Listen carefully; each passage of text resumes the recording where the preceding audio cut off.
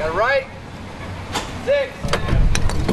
It's a blessing for us to minister in the Lord's name. The Country Church of Guadalupe County spent $20,000 on gas at 2 pick and pack convenience stores so that customers could shave $1 off per gallon. It's been such hard economic times for everybody for so long. Normally, it takes up to $60 to fill Albert Hernandez's minivan, but today, like many others, he saved some money. Probably about $20. With just the 4 cars, I already know I've saved at least about $80. Come over here and it's $250.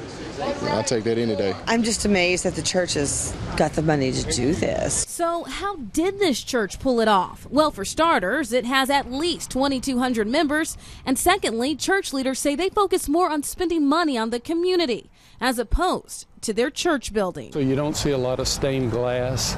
You don't see bird baths. You don't see all of these accoutrements because if you're spending all your money on buildings, then you're not able to do something like this. Pastor Butch Eichel says the church doesn't need a lot, and people appreciate that. I preach in boots and jeans, and so guys don't stay home or tell their wife they can't come because they don't have a coat and tie.